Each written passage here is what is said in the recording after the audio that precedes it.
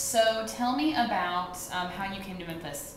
Well, I was on a cross-country trip and I was going to go to LA, but I got to Memphis on Sunday and I just went to Beale Street and heard the blues, and something inside me just told me to stay here. And so, I ended up finding a place to stay.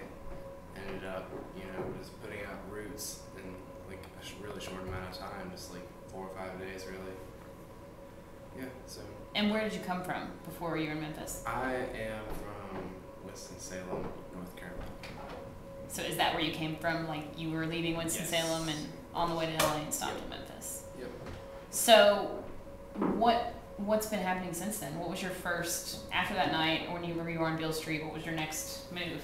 Well, once I had a place to go, good, like, safe environment, I guess, then I was just at the library and I saw an ad in the flyer for Memphis Music Foundation. And yeah, I decided to, just walk over there and check it out, and it turned out that this is exactly what I needed. I couldn't have really asked for anything more, really. Like, I meet so many people here.